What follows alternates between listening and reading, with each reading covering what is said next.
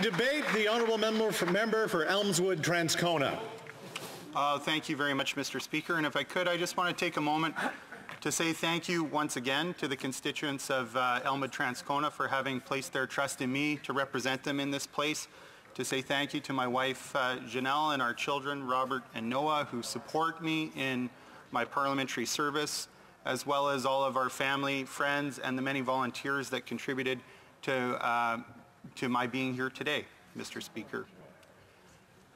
What I find interesting about this bill and the topic of pandemic supports is that I think it speaks to the kind of dual crossroads, if you will, or the crossroads simply that Canada finds itself in the face of two great challenges. On the one hand, there's the challenge of pandemic recovery, and on the other, there's the challenge of the climate crisis, because they both raise similar questions. Questions of how to support workers that suddenly see their industry dramatically hurt by forces beyond their control. They'll both raise the question of how to support vulnerable people that aren't able to work through times of crisis and the economic effects of those crises, like inflation, as an example. They both raise the question of how to direct investment in infrastructure and services in a way that make us more resilient against the challenges we face. And they both raise the questions of how we decide who should pay the cost of these investments and what are the mechanisms by which those payments ought to be made. These are just some of the important questions that the pandemic and the climate crisis both raise. Getting the pandemic recovery right is important, certainly in its own right, Mr. Speaker, but I wanted to begin on that note just with a reminder that these are not questions that are going to be over with the pandemic, but these are questions that we're going to continue to face in the years to come as the climate crisis worsens. The Liberals have been very clear in introducing this bill that as far as they're concerned, we're turning the page on the pandemic. If you look around, though, it's quite clear that we're not past the pandemic. In fact, I heard many Liberal members yesterday in the debate about a hybrid parliament make arguments about how we aren't past the pandemic and how the effects of the pandemic and the imperatives of the pandemic still very much rule our life. And certainly if you look around at different parts of the country, you can see that in fact we're in a fourth wave. And even when the public health crisis has passed, Mr. Speaker, I think it's quite reasonable to expect that the economic consequences of the pandemic will extend past the end of the public health crisis and take longer to resolve. Earlier this week, the Deputy Prime Minister said that Canada has recovered all the jobs lost during the pandemic, and it may indeed be the case that that statistic is true in terms of the number of jobs out there that are available. But it's also true that the unemployment rate is almost at 7%. It's also true that the inflation rate is over 4%, and that employers are complaining about a labor shortage. So what do all those numbers mean? We often throw figures and statistics out in this place and without really kind of getting to the core of what those numbers mean for people across the country. They mean that there's many Canadians looking for work, but they're not the Canadians with the skills, the education, and the experience that our employers are looking right now for their business, because otherwise they would find it a lot easier to get that job, and more employers would be satisfied that they can find workers. It means that even as this mismatch in the labor market is frustrating employers and keeping Canadians who want a job unemployed, both people and businesses are facing rising costs after depleting all of their reserves trying to cope with the economic disruptions of the pandemic.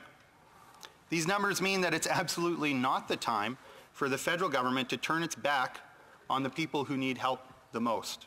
And yet, this is the direction that Bill C-2 takes us, Mr. Speaker. New Democrats have been very clear that we believe the Canada Recovery Benefit should have been maintained for the time being and restored to its original level of $500 per week. We opposed the cut this summer to $300 a week, and we were critical of the government not only for simply ending the CERB and doing it with only 2 days' notice, Mr. Speaker, but also by choosing not to use the option that they had to extend the CRB until November 20th. Just by regulation, by a wave of their hand, they could have allowed for another month of support for the almost 900,000 people who were still availing themselves of the financial help under the Canada Recovery Benefit. They chose not to do that. That still would have meant that the benefits only lasted until a couple days before we are assembled here to talk about next steps. We know that the cost of living never went down. In fact, quite the contrary, which is why it didn't make sense to reduce the benefit. It was at $2,000 a month. The cost that people were facing for housing, for food, for home heating and other things went up, and the Liberals thought it was time to bring the benefit down, leaving one to wonder how you're supposed to pay more for the essentials with less money in your pocket. One has to assume it was a simple attempt to starve people back to work, make sure that they don't have enough from the benefit, and maybe they'll rejoin the job market. And when reducing the benefit to $300 a week didn't work, they decided to cancel it altogether. The problem is, as I mentioned before, the people who need a job are not the people that employers are looking for, or they would be employed. It's already been a month, Mr. Speaker, since there has been no CERB support. No one has received CERB support for the last month, and yet we haven't heard from employers that suddenly they're able to hire the people that they need and want to hire in their business. That's because there are other factors driving the labor shortage. Consider, Mr. Speaker, that there are many people who work in industries that have yet to bounce back. Jobs aren't necessarily available in the sector that they have the experience and the training in, which can make it hard to find work. Consider that many people who are already close to retirement, Mr. Speaker, got to see what retirement life would be like, either by working a bit from home or because they were laid off for a while during the pandemic, and either to protect their personal health or just because they found that they could actually get by and they liked retirement life, and it was their time to do that. They'd worked hard all their life, and now it was time to take their retirement. They chose not to go back to work. There may be more early retirements as more workers are called back to the workplace and employers begin to end work-from-home mandates. If the Liberals were serious about having the backs of workers until the end of the pandemic, they'd be working with employers to identify the jobs they need to fill and inventory the skills needed for those positions, and then train people off of the pandemic benefits into the jobs that are available, instead of simply cutting the benefit. Instead, they chose to reduce and then terminate that benefit and financial support that could have made it easier for people to pursue the education and training that they need to get that job. This mean-spirited and ill-conceived approach to wrapping up pandemic benefits does not bode well for the promised reforms to the employment insurance system, because those reforms have to be about financially supporting people while they get the education and training they need to fill the positions that are available in the labor market. The Liberals have had an opportunity to do that now with pandemic benefits. They've failed to do that, and we have to worry that the same failure will plague the reform of the employment insurance system, which I have to say, Mr. Speaker, they're sure taking their sweet time on. We know that, we've known for a long time that there are structural problems with the employment insurance system, and we haven't seen the Liberals act quickly in order to rectify those. I think it's worth noting also, Mr. Speaker, we talk about the cost of these pandemic programs, and what fails to get mentioned in all of that is that at the peak of the CERB and CRB, there were about 9 million Canadians who were availing themselves of those programs. When the program was cut, there were less than 900,000 people on those programs, which means that's over a 90% reduction in demand for the program, which means a 90% or more cut in the cost of the program, and that's before you even consider that the Liberals cut the amount of the benefit by 40%. So the ongoing cost of maintaining CERB for another 6 months or 12 months is significantly less than what we've already paid out in CERB spending, Mr. Speaker. But even if we accept for the sake of argument that it's time to pivot, as the Deputy Prime Minister has said it is time, the targeted approach that they're taking fails by its own light, Mr. Speaker. So I want to take, for example, the tourism and the hospitality sector. Their targeted program is based on the wage subsidy program, a program that's only going to work for workers who are employed by somebody else, when many people, like independent travel agents, are actually self-employed. It's no small amount of people in that industry, Mr. Speaker. About half the independent travel agents fall into the category of self-employed. There's about 80 or 90,000 that are represented by the Independent Travel Advisors Association. So we're talking about 40 to 45,000 people. Those are some of the 800 and some thousand who were still on the CRB. That's in an industry that's composed of about 85% women. So a government that likes to pride itself on gender analysis of its policies, I think, clearly hasn't done its homework here. And there is a gendered impact on the failure to extend a benefit like the CRB, because they're going to have no income support under this. Puis nous avons parlé tantôt de la... And earlier, we spoke about the arts and culture sector, and we know well that there are many freelance workers in that industry too. And they will not receive financial support because they are independent workers. And because there is no longer any financial support system in place, like the CERB, that sent direct payments to individuals. So if the person does not have an employer, they have no way to receive financial support. C2 also ignores the opportunity to address problems with the Canada Emergency Business Account, where we've heard from many small businesses, the businesses that clearly needed the support the most, that the one-year repayment deadline in order to enjoy the forgivable loan portion of that program is just simply unrealistic because they continue to be in serious economic trouble. So let's talk about the Canada Worker Lockdown Benefit, Mr. Speaker. Again, and we just heard, I just asked the Associate Minister of Finance earlier today, they like to vaunt that, well, it's going to be retroactive to October 23rd, so it's okay that we cut the CRB with only 2 days' notice for the people who were still on it. But the Associate Minister of Finance confirmed earlier today that actually no region in Canada meets the criteria for the Canada Worker Lockdown Benefit so far. So the fact that it's retroactive to October 23rd is completely meaningless. It won't help anyone because there is no region that meets the criteria in the legislation to date. Maybe down the road, maybe up to May 7th, and that is the cutoff for the Canada Worker Lockdown Benefit, which is interesting because the other provisions actually allow the government, by order in council, to extend those provisions to the end of June, beginning of July. There is no such provision for the Canada Worker Lockdown Benefit. That will end in May, short of another legislative intervention. So when it came to the CRB, they decided not to extend the benefits through October and November. They extended the other programs that they could. They chose not to do that for the CRB. And when it comes to the CRB's replacement program, they've created a program that doesn't cover the time between October 23rd and now, and they've chosen not to give themselves the option to extend that program past May 7th. You have to wonder what workers have done to this government to make them feel such a strong sense of retribution. And this is just part of why this bill really fails to take us in the direction that we have to go, and I think it's going to fail to address some of the immediate economic problems that we have, like the labor shortage that employers are so keen to solve. It would actually take a government showing leadership, working with employers and employees or workers who are out of a job in order to figure out how to match their skills to the jobs that are available.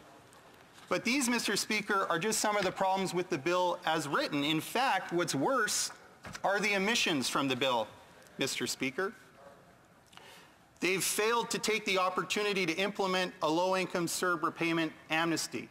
We know there are a lot of people who are already poor who took the government at its word when they said, look, if you need help, go ahead, apply for help.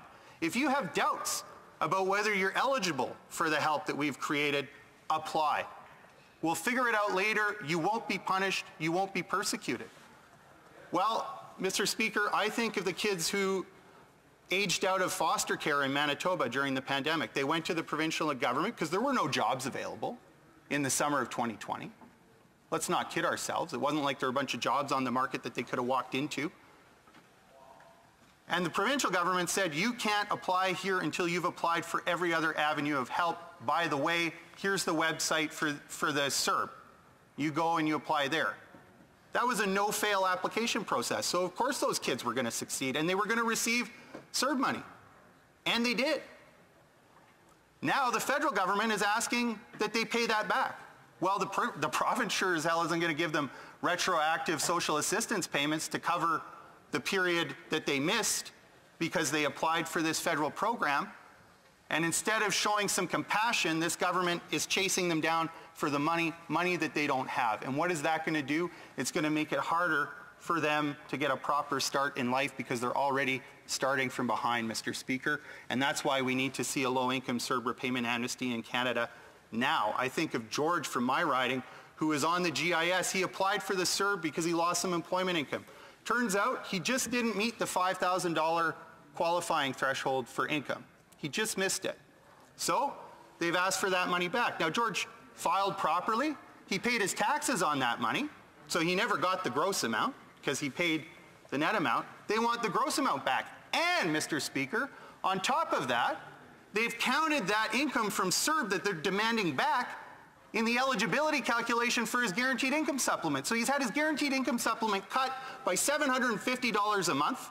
Well, they asked for the gross amount back that they paid him in CERB when all he got was the net, and his normal income has been shredded by the government's uncompassionate approach to the GIS and their failure so far to fix this problem that is affecting up to 88,000 seniors across the country, Mr. Speaker.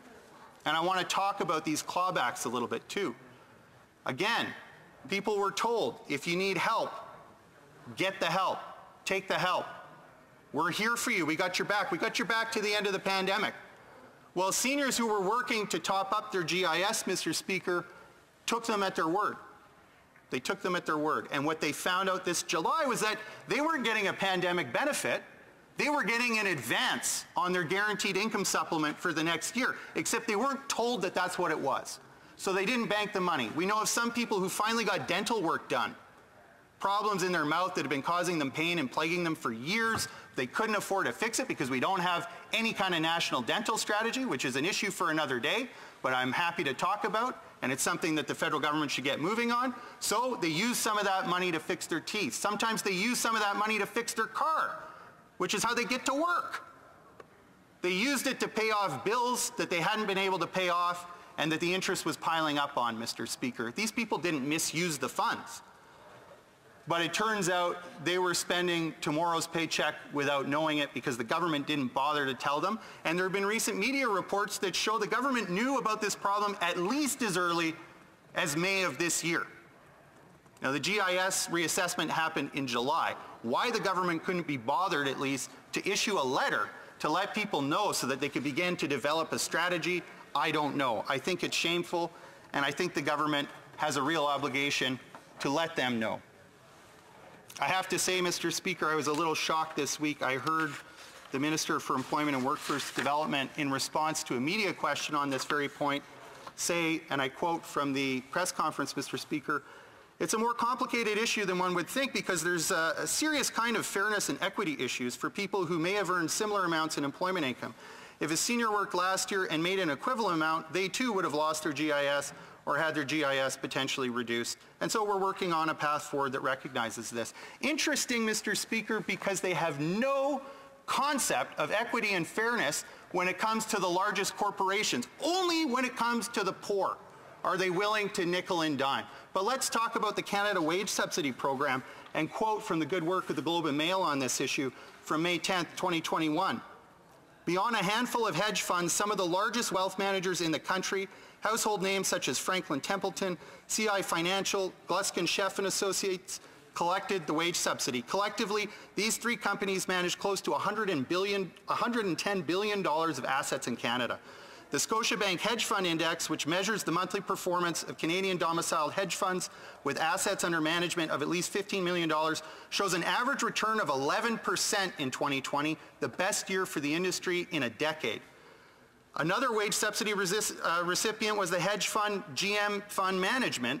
Its GM Catalyst Fund had such a good 2020 with outsized returns not seen by the fund since 2016 that it was ranked as the third best performing hedge fund at the 2020 Canadian Heritage Fund Awards. Well, Mr. Speaker, where's the concern for equity and fairness there? Companies who had competitors who didn't take the wage subsidy aren't being asked to pay any of that back, and they walked off with tens of millions of dollars. Yeah. But God forbid that somebody who's poor got an extra couple $1,000s to fix their car or fix their teeth or pay off a late bill. And that's why I think this bill gets us off on the exact wrong foot for the pandemic recovery, because that should be about making sure that the people at the top are paying for the recovery and the people at the bottom are getting the help they receive, and this is not what we're doing with this bill. Hear, hear. Question Questions and comments? for Peace River Westlock.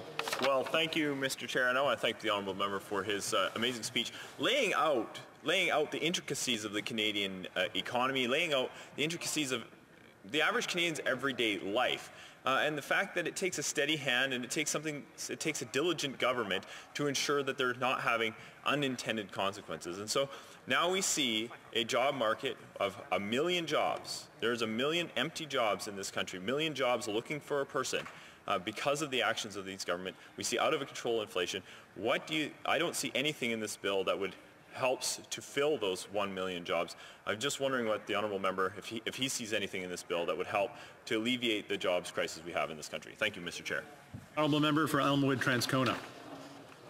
Well, as I say, I mean, the CRB has been done for a month already. I think it's pretty clear to anyone who is paying attention that there will be no financial help for any of the people that were collecting the CRB. It will only continue for those who were receiving their help through the wage subsidy, a program where we know in some cases, like in Alberta, had actually been used to fund scab labor while workers were actually locked out. And so, no, I mean, this isn't going to do anything for the labor market, because contrary to the claims of conservatives that I've heard many times, it wasn't the pandemic benefits that were causing the problems in the labor market. There's a lot going on in the labor market. We had a labor shortage before the pandemic. Yes.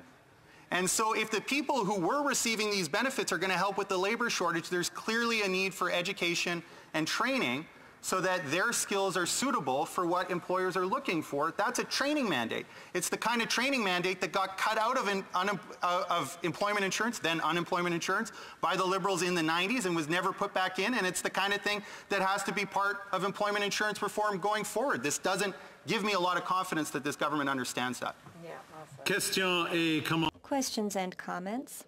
The Honourable Member for Saint Jean. Thank you, Mr. Speaker. I thank my colleague for his excellent speech. At the Bloc, we share the same worry regarding the guaranteed income supplement cuts for seniors. It's not necessary to go through a bill to correct the situation. Since August, it was possible to consider the CERB differently, no longer as the same type of benefit. Does my honourable colleague agree with me without having to go through a bill? Elmwood. The member for Elmwood Transcona. Thank you to my colleague for her question. We have repeatedly asked the government, since the election and even before, how and what do they need to correct this situation? And we asked, was it necessary to have a bill to rectify the situation? They refused to give a clear answer. In my experience, that means that no, they do not need a bill to ensure seniors receive their benefit. So this was something that they could have corrected in August, and they decided to wait. And we know there are seniors experiencing homelessness because of that decision. It is an emergency. And that is why I asked permission for an emergency debate Wednesday in the House, because we know it is an emergency situation for those seniors. It is possible for the government to do this. There are a number of mechanisms to enable it, but it's a question of will, and we want to create that will here in the House now that we're together. And comments, the Honourable Member for Winnipeg North. Yes, so thank you, Mr. Speaker. You know, I listened to the member from Elmwood, and he tries to give this false impression, an impression that couldn't be further from the truth. That is that the government doesn't understand or doesn't care. You know, when the pandemic hit, this government came to the table. We created a program from nothing called CERB. We supported wage subsidy programs, business rent subsidies. We gave direct payments to seniors, direct payments to people with disability. This government understood the need, still understands the need. This legislation in principle extends the benefits that thousands of Canadians will benefit. My question to the member, will the NDP do the right thing and recognize the principle of this bill continues the supports that Canadians need today and get behind and vote for this legislation? The honourable member for Elmwood Transcona. This bill does not extend benefits, it restricts benefits. That much is very clear. And if the Liberals cared a whit, and I hope they do, at the next cabinet meeting on Tuesday, they can solve the problem of the GIS for seniors, and they could fix the problem of the Canada Child Benefit for all the low-income families that are also experiencing a clawback. Companies on the wage subsidy got a handout from the government. Some of them, they didn't need it. They hasn't been asked for back.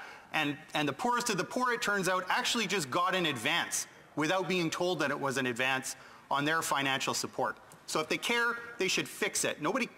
Doesn't matter how hard they care. They can sit around and have a caring circle. Doesn't do anything for anyone. What we need is a fix. So get on it. Question et commentaire. Questions and comments? Honourable member for Cowichan, Malahat, Langford. Thank you so much, Mr. Speaker, and I want to thank the member for Elmwood Transcona for an excellent speech and once again demonstrating why he is such a valued member of this caucus. You know, what we are seeing here is an extreme case of compassion fatigue from this government. I mean, to my Liberal colleagues, like, have they just lost the ability to care? Are they just done? Have they run out? We live in a strange time, Mr. Speaker. I've never seen so many help wanted signs in my riding. But like the member for Elmwood Transcona said, those jobs have not filled up, corresponding with the end of CERB benefits a month ago. There is no correlation. And to the narrative where people think that workers who are receiving CERB were living high on the hog, let me remind this House that the $2,000 a month equals about a little over $12 an hour. I mean, those aren't wages that families can get by on. So I'm just wondering if my colleague can expand on that theme, that you know, these benefits were really just holding the line, and that we still have too many people in this country who are the working poor who cannot advance because of all of the costs that they are facing. Honourable member for Elmwood Transcona. One of the things that we know, Mr. Speaker, is that well over half of the people who were still on the Canada Recovery Benefit when it was terminated prior to the pandemic were making far less than $20,000 a year. So that means they were already either in low-paying jobs or that they were working part-time. That's not necessarily the kinds of jobs that employers are trying to fill right now. So there's an obvious mismatch between who's available to work and the kinds of jobs that are available. And the question is, if people have no financial support, how are they supposed to pursue the education and training that they need in order to fill those jobs when their families are in crisis and they're trying to figure out where they're going to get their next meal or trying to figure out where to sleep if they've been evicted from their home? That's not how you train the workforce for tomorrow. It's not the law of the jungle and everybody fend for themselves. If we actually want to respond to the needs of employers, we need to have a plan and it needs to be resourced. That's good for workers and it's good for employers, but it's not what the government is doing. So I call on them to get with the program and figure it out. They're going to have to figure it out because it's the kind of model we're going to need for employment insurance. Questions and comments? The honourable member for Northumberland, Peterborough South. Thank you, Mr. Speaker. You're doing a fantastic job. There's no doubt that the NDP and the Conservative Party have different theories on politics and on economics. But I'm wondering if the member shares my thoughts that if we hadn't gone to a needless, useless election, that the NDP, the Liberal Party, and the Conservatives could have sat down and started to figure some of this out. Honourable member for Elmwood Transcona, a minute to go. Well, there certainly is no question that we shouldn't have had an election when we did. There was no reason for the election. There was actually an all-party recommendation out of the Procedure and House Affairs Committee after they studied the question of a pandemic election that recommended against having an election unless the government lost a confidence vote in the House, which they never did. And there was a fixed election date law on the book that said that there shouldn't have been an election unless the government lost the confidence of the House, which it didn't. So there's absolutely no question that we should not have had that election. That thought occurred to me a few times in the debate yesterday when I heard Liberals saying, and as it happens, you know, we do support having a hybrid capability because we recognize we're not out of the pandemic. But it was hard to fit the Liberals' arguments about why it was okay to have an election with why we need a hybrid parliament. That's their contradiction, not ours. Yeah.